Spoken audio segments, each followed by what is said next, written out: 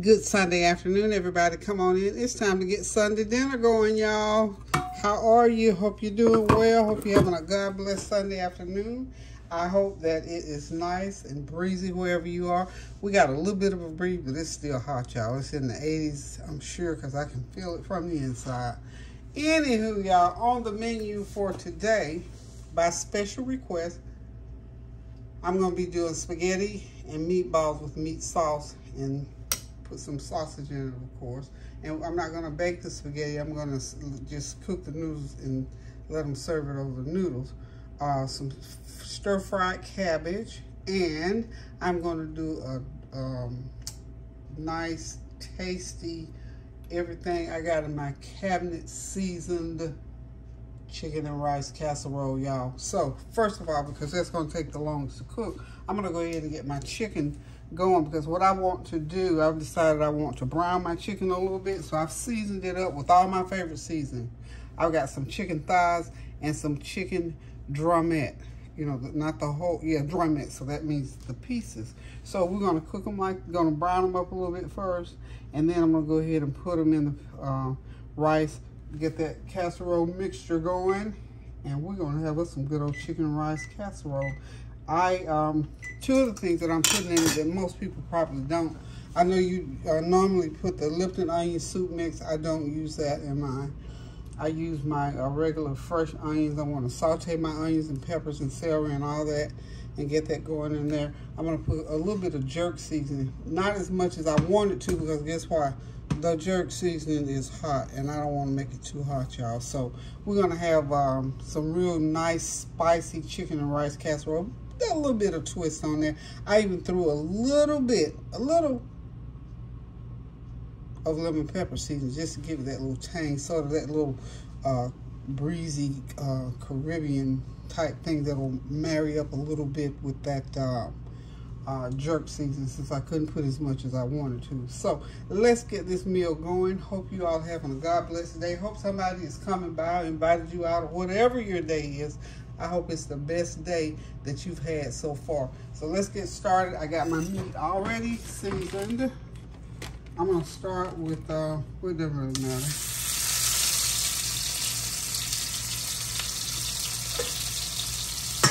I'm gonna try to keep a little of the sizzle going down, or else I'm gonna try not to talk so much so y'all won't think you missed nothing.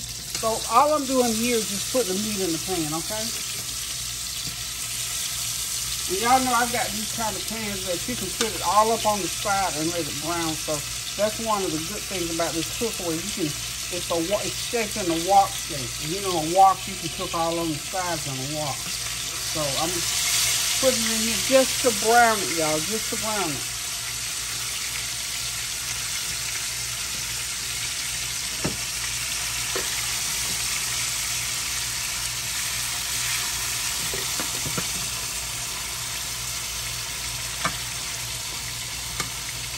Keep that heat up as high as you can, because you don't want any condensation to get into that pan, so we don't want like a juicy thing going. We want it fried, like, you know, just with the oil. I got olive oil in here. Make sure you put olive oil in your pan, and that pan, without burning it, as hot as you can get it.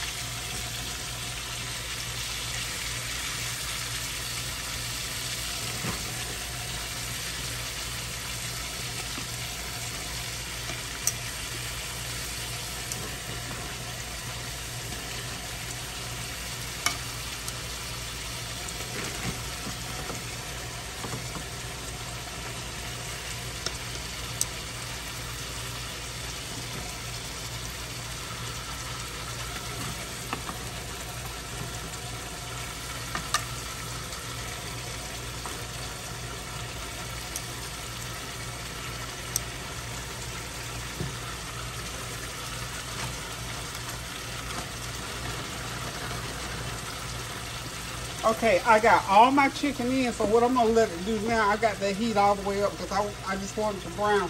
I'm not trying to cook it all the way through, just to get it browned up enough that it'll cook in the pan, y'all. There we go.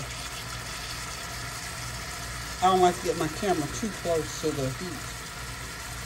Okay?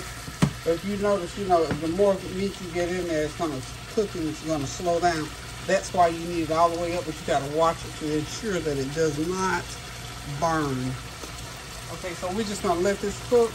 And the other thing I'm gonna do while it's cooking, I'm gonna make room right in the center of this pan. I probably should have used my great big old wok, but I'm gonna start my peppers and onions in there too, because I want them sauteed before I put them into the casserole. So when I come back, I'll be ready to take this out and put the casserole together. So this is a pound of chicken drumettes and 2 pounds of chicken thighs.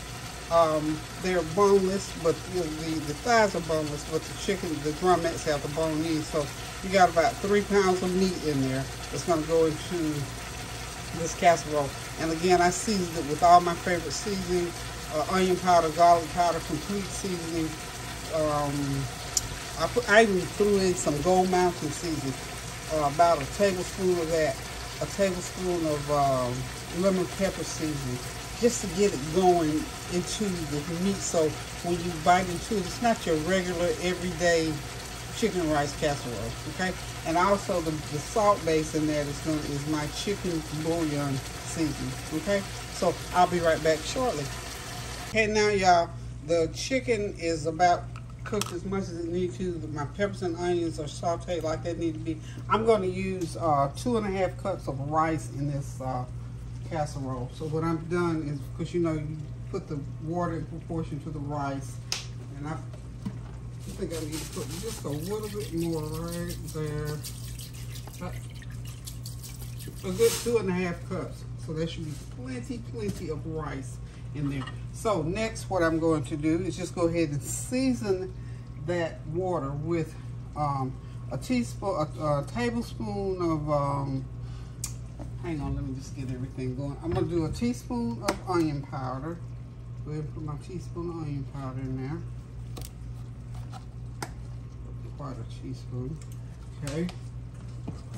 And I've already put in my everything but the kitchen sink seasoning. That's all of my seasonings combined that I love.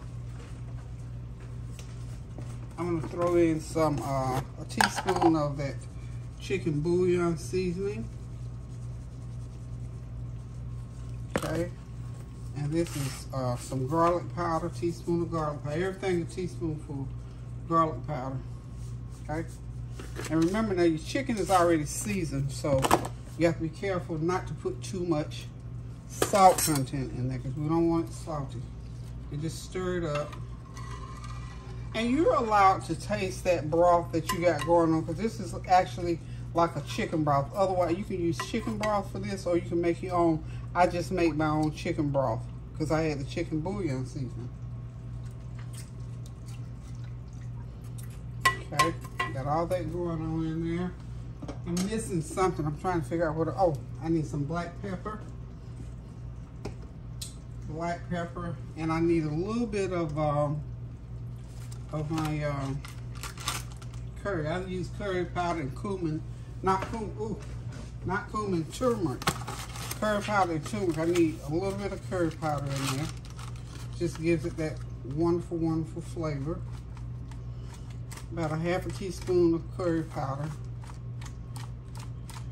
Is what we're gonna put in there. And my turmeric.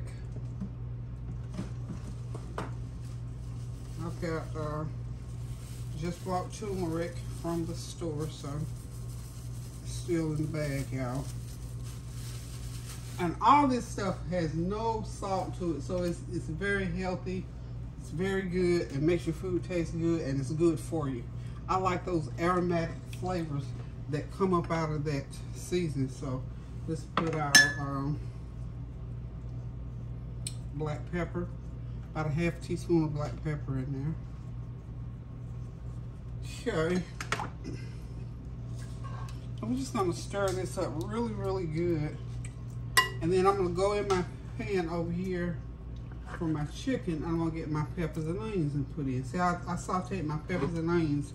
They're right in the center of the pan.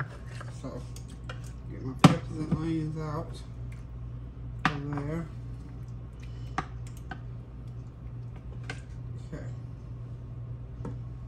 them all in there. And we're just gonna mix them all in there. Just mix them all. By the way, I'm using jasmine rice. Y'all know I love jasmine rice. And this is it's probably gonna take a good hour for it to cook, because remember I got those chicken thighs. It takes a little bit longer for chicken thighs to cook. So about an hour and a half to cook that chicken all the way through, and the drumettes. So in about an hour and a half, all this water would have cooked up into it, and we'll have us a nice, wonderful, non-traditional chicken casserole. And all that goody in there. And before I get done, I've got some ginger garlic paste I'm gonna put in. Put about a good teaspoon of that. Just incorporate it into there. Don't put a lot, because you know why? It's salty, y'all. It's salty. Okay, so you have to be very careful. I found out it's salty. And of course, y'all know I'm gonna drop me a little butter in there, and then we're gonna get ready to go ahead and put it into the oven. I want some more jerk seasoning in there. I'm gonna be very bold in there, because this is, look, I picked up hot and spicy. As a matter of fact, this was all they had that day, so I just picked up whatever they had. So I'm gonna just be chicken hearted and put that much. How about that? About that much, y'all think it won't get hot? Okay. Because I don't want it to be real hot, y'all. I'm a big chicken when it comes to hot stuff. Because I tell you, I can't stand it when it's real hot like that. I just can't. And I don't like to make anybody else uncomfortable about eating. Because I want to be able to enjoy the food. So we're just going to go ahead and continue to get this all mixed and stirred in. And I think the salt content is okay, because the rice is okay. Our meat is well seasoned, so all this is going to cook up. It's going to meet up together in that pan, and we're going to be all right. And then we're going to come back and just put that spaghetti and meat sauce together.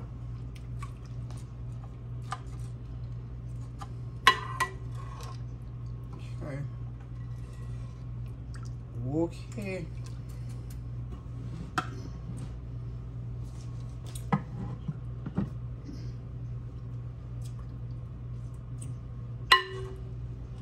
Okay, so now I'm going to go ahead and start putting the chicken in. Just lay the chicken right in on top and try to put it up on the side that you browned.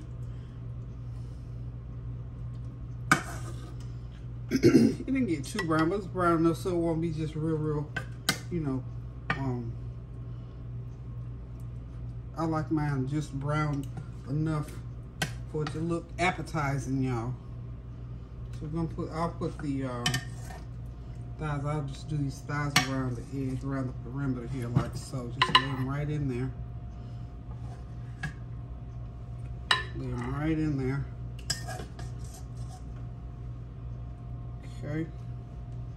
And then we'll go ahead and get our drumettes in like so. Okay.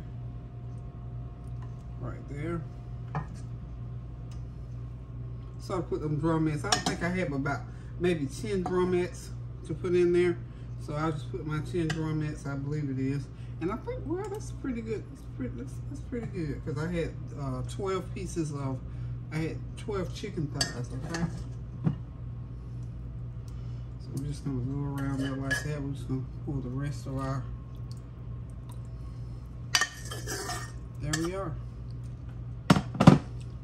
Now, I'm just gonna cover it, and it's going into a 375-degree oven for about an hour and a half. It should be done, okay? I'll be back. Hey y'all, I'm back. It's time to get this spaghetti and meatball sauce going. I've got everything set up here just to get it going. I'm using, of course, ground turkey. Like always, it's what I use. I'll do ground beef every once in a blue moon, but I'm gonna use this 1 pound of ground turkey today. So put it into that hot olive oil and let it start sauteing.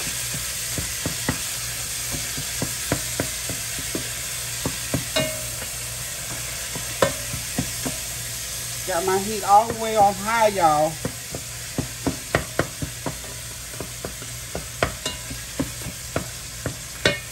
Also, I'm going to start sauteing. I'm going to saute some sausage and some peppers and onions. So, since it all goes into the same dish, we're going to put it right on over here into this pan and start sauteing it. But keep that heat up real, real high, y'all.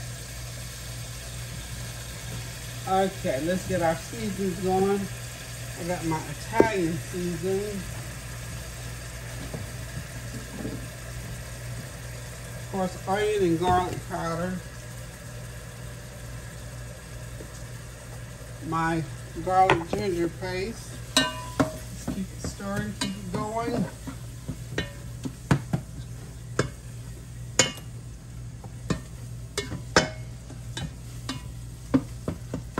You know, to saute, you need the pan not burning up hot like you do when you stir fry, but you need it hot enough so that you won't create a lot of juice. But in this case, if some juice gets created, it don't really matter because it's going to be a saucy dish.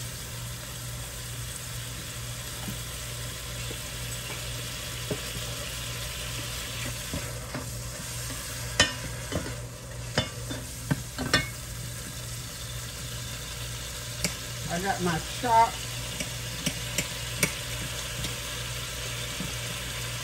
I'm going in now with my peppers, onions,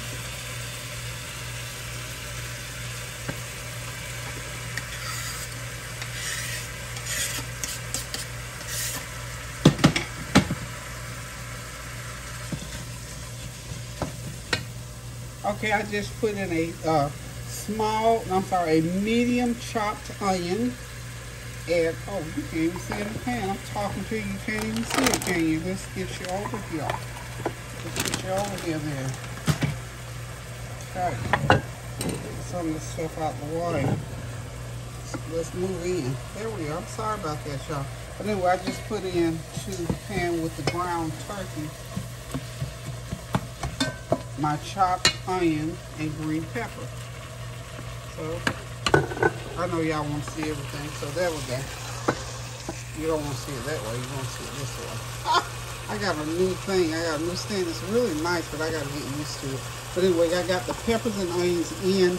They're chopped up. That is one medium onion and about a fourth of green pepper and one stalk of celery. Just chop it up as fine as you can.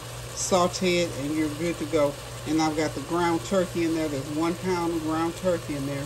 And I've got a pound and over a pound and a little over, about a pound and 3/4 of meatballs that's going to go into there. So we're just going to let that continue to saute while we get the rest of the ingredients ready to go in. So y'all hang tight and I shall return.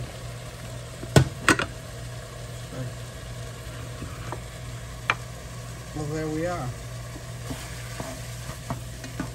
And all we're doing here in the pot, and the reason I'm backing off is I don't like my camera getting too hot. I notice my camera will seem like it tries to overheat, and I can't have, I got this iPhone, and it does some stuff sometimes. I don't know, y'all. It does some things. Okay. Now what I'm going to do while that is sauteing, I got that heat up high. I've got half a pound, I have a half a pound of, which is a long length of beef sausage. So invest in some of these scissors, honey. This is the best thing going when it comes to cutting up stuff. So just cut up that sausage right on in that sketty sauce. And then the last thing I will put in will be my meatballs.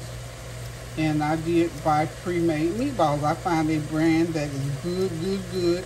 And I don't need to go through all the extra work. You know, I've told y'all many times, I'm one of these people, and if I know how to make something and do it and whatever, and want to just make it from scratch, I can do that. I'm very well capable of doing that. But if I can find something that's already pre-prepared and doesn't have too many things going on with it, I'm going to buy it and I'm going to use it, because I don't believe in reinventing the wheel just to say I did it. And if it's going to make it better and I got time to do it, that's a whole different story, okay? So, we got our sausage in there. We're just going to let that for the time being continue to saute and do what it does to get ready for the meatballs. This is going to be a good sized pan of sauce, because I'm putting these 3 different meats in it. So we're going to call this our 3-meat spaghetti sauce. How about that? Because we're going to have ground turkey, sausage, and we're going to have meatballs in there. So we're just going to let that cook for a little bit, and then I'm going to come back and I'll go ahead and put my meat sauce in there and put all my seasonings in it. So hang tight.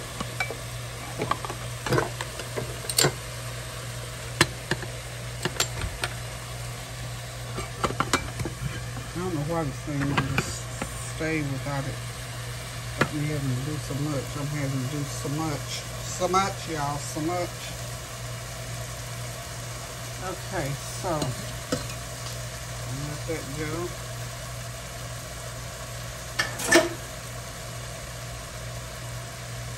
Okay, I'll be right back. Hey y'all, I'm back. Look, child, let me tell you something. Let me say something. I'm still cooking this spaghetti and meatball, and I'll tell y'all where I'm still after y'all. The sausage and the meatballs, I'm sorry, the ground turkey and the sauteed onions. So I'm getting ready now to go ahead and put in my meatballs, and I already went ahead and put in my seasoning, my Italian seasoning, a couple tablespoons of Italian seasoning, y'all. Is what I've got in there so far, a couple tablespoonfuls, and I've got a tablespoon of onion powder, garlic powder. I'm going to tilt this because I don't want to keep moving the camera too close to the fire, y'all. But anyway, more important than what I'm cooking is, you don't never know when the Lord going to call you to do something. And you know what? I am full right now. I'm going to go, this is the meatballs, and these are Food Line brand meatballs, y'all. They're pretty good. They're pretty good. I like them. I'm going to pour me about a 1/4 cup of olive oil on top of them. And I'm still sauteing stuff. So I'm mixing now my meat all together. I haven't put any sauce in here yet. So we're going to get all this all sauteed up. I'm going to semi-saute these meatballs just to get them going, because you know sauteing causes your food, that food to burst open and get that flavor going. So we're going to get everything all sauteed up here together like so. Okay, y'all with me? You know, the Lord knows that I love a good testimony. He knows I love to testify, and more than that, I love to hear a good testimony, because I know about the goodness of the Lord. So I'm always excited when somebody else professes something. So anywho, I just had to answer a clarion call. Let me tell you, you never know when God is going to call you out to do something. So, you know that scripture in the Bible, I'm going to have to look it up now and see exactly where it is, so I can go and study that scripture. Be ye also ready. When the Lord puts something before you, when something happens that requires your assistance, your know-how, your presence, whatever, your expertise, if you got any, whatever it requires of you, you got to be ready to do it. You can't be holding back in spirit, mind, or body. So I got a call to check on the child right here in the neighborhood. So I had to turn my food off, and I ran on and did it. And I didn't hesitate to do it. See, that's the whole thing. Because remember when the Lord was praying for that child in that room, and somebody was in that room trying to be doubtful, and the Lord said, oh, bye, go ahead on about your business. Well, that's the way we have to look at it when we get asked to do something, because certainly if somebody has a crisis or emergency, especially when children are involved, you got to get yourself together and go ahead on and do what you need to do.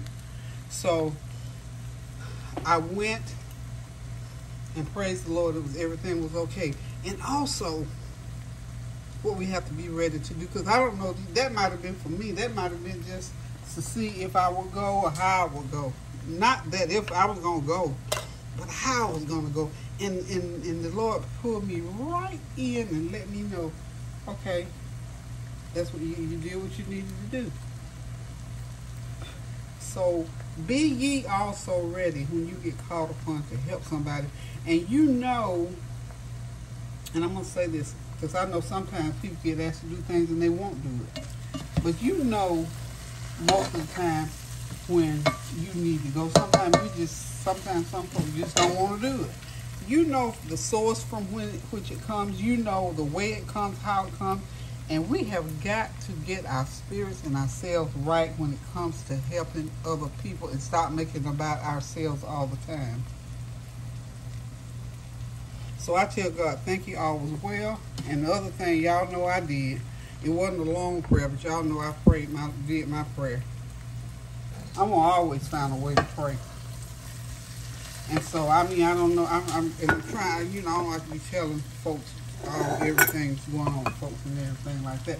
But just, you know, suffice it to say, it was a situation that I feel good that I went and I had the opportunity to pray. And it was for a young person.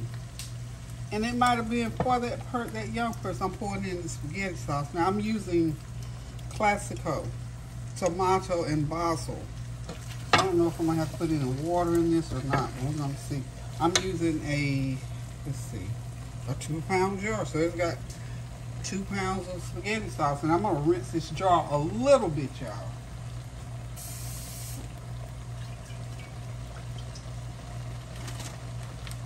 And since I'm having to rinse the jar, I'm going to go ahead and put in my 1/4 cup of, I always put some brown sugar in there to cut that tart taste. And I'm going to put a can of tomatoes, petite diced tomatoes in there.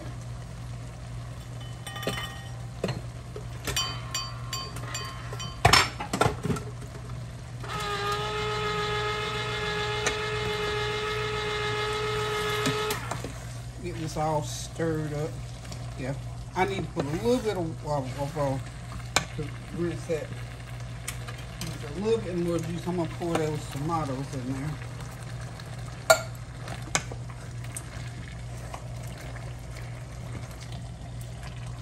And this is going to be cooking about 2 or 3 hours before it actually gets eaten. So we're just going to let it, I don't know if I need all that water before that. Because it's going to need some cook room in there, okay? But anyway, as I was saying about getting called to do things, you know, come out of your comfort zone every once in a while. We have to come out of our comfort zone sometime. And you know, and when we come out of our comfort zone, it's not necessarily that you came out, it's how you come out too now. That makes a big difference. That plays real heavy with the way we're looked upon as one human being to the other. So I'm just saying all that to say this. I thank God for all of his grace and his mercy.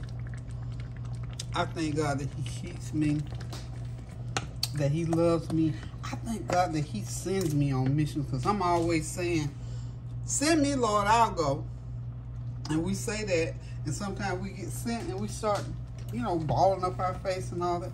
I'm always saying that. Send me, Lord, I'll go.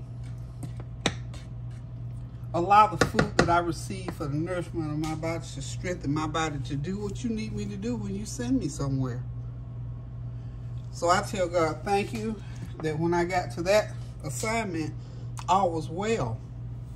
That baby come out of there grinning and smiling. I was excited.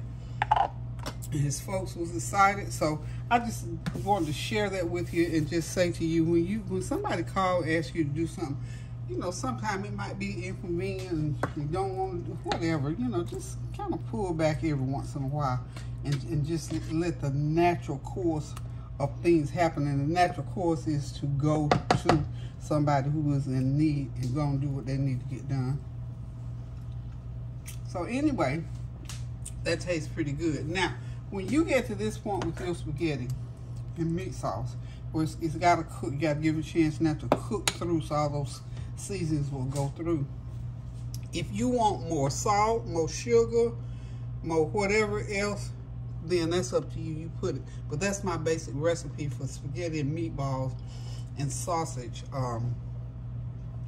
meat sauce. And we're going to serve this. Of course, I'm going to cook some spaghetti noodles. We're going to serve those spaghetti noodles, and we're just gonna enjoy it and have a good time with it. And if you don't want, like I put the brown sugar in, some people don't want brown sugar. If you don't want it, leave it out. And of course, I got one more ingredient that I always put in my spaghetti. Ketchup. My 1/4 cup of ketchup. And like I said, if you don't want everything seasoning wise that I just put in, and I always add me some extra of where is it, my Italian. I love lots of Italian seasoning in my spaghetti sauce because I want to taste that flavor. And if you got some you know, basil leaves and all that kind of stuff, throw them in there. So I'm putting in another tablespoon in mine. Okay. But anyway, I just, you know, I wanted to share that little testimony with you, you know. And on the way to doing where I had to go, which was just right, you know, right here. I'm praying all the way. I'm praying all the way. So Lord, when I get there, you know, if something is there to be found, then Lord, help me to be able to do what I need to do. And if it's nothing, let me relish in that. And it was nothing but a reassurance for somebody else. So I tell God, thank you. I'm going to move on now to making my stir-fried shredded cabbage. And I think I might make some corn muffins, y'all. Okay, I'll be right back. Okay, y'all, I had these mushrooms in the refrigerator. I need to go ahead and cook them because I had them left over from night before last. So I'm gonna put butter and garlic and all that on, and I'm gonna run through the oven with some Parmesan cheese for about 15-20 minutes, and we're gonna see what happens, y'all. I don't want to put them in. I wanted to put them in my spaghetti, but I thought, man, somebody might come by and want some spaghetti who can't eat mushrooms, so I'm gonna cook them, and I can still have my mushrooms. So just a quick little side dish, y'all. Onion powder, garlic powder, some butter. Turn them upside down and put all that seasoning and run them into the oven. 375 is what I'm going to have it on right now. But after that, I might turn it on to dry up some of that juice in there. But just go ahead and try it if you ever have mushrooms left over. So be right back. Okay, we're back with the cabbage. I'm going to go ahead and get the cabbage going. This is a dish I've done many, many times. I'm going to start out with my peppers and onions. 1 large onion, 3 of those little multicolored peppers chopped up, saute them in olive oil, season them. When they get soft and translucent, we put cabbage in. Teaspoon of garlic powder in there to season those onions and peppers.